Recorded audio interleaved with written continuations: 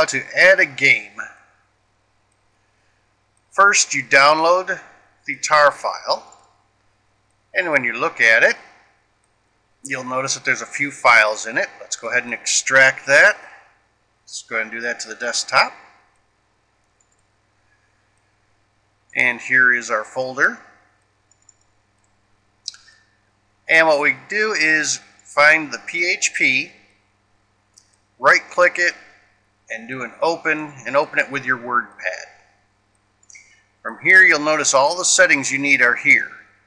You have your game title or G title, and that's where we want to start. Highlight that, right click, and copy. Now let's go to the admin page and click on Add Games. And now we can just right click and paste the game name. Go back to your list, and on this one there is no description, so we leave the description blank. And we happen to know that over here G keys are the keystrokes that it needs.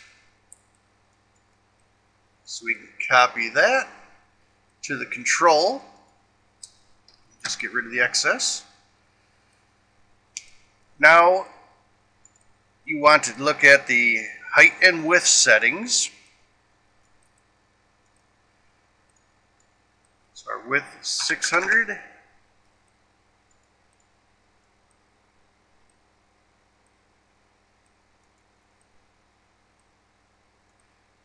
And our height is 500.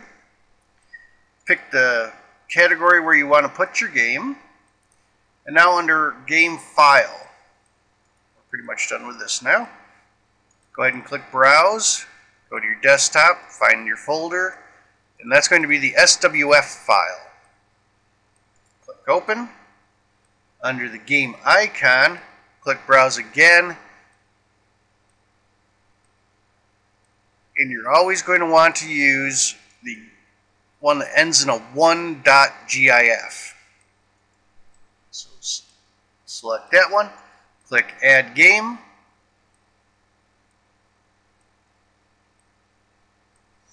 and a few seconds later it'll come back with game added successfully. You can then, if you want, leave the game area, go look at your game,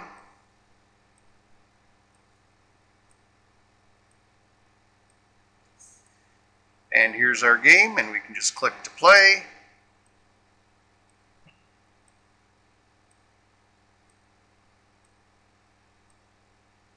And tell it to play in a new window.